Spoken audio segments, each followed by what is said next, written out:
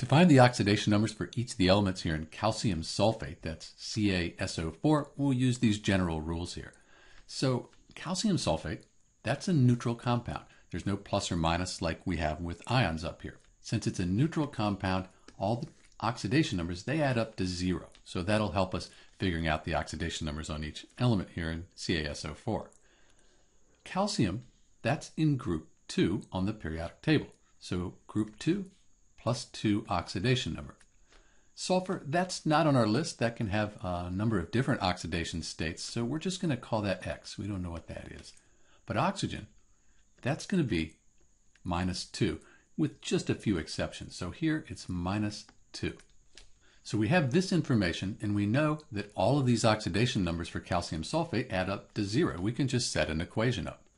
We have +2 for calcium, plus, we don't know sulfur, we're calling that X, and then we add 4 times -2, that's a -8.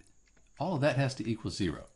So X minus 6 equals 0, X equals +6. So the oxidation number on that sulfur in calcium sulfate, that's going to be +6.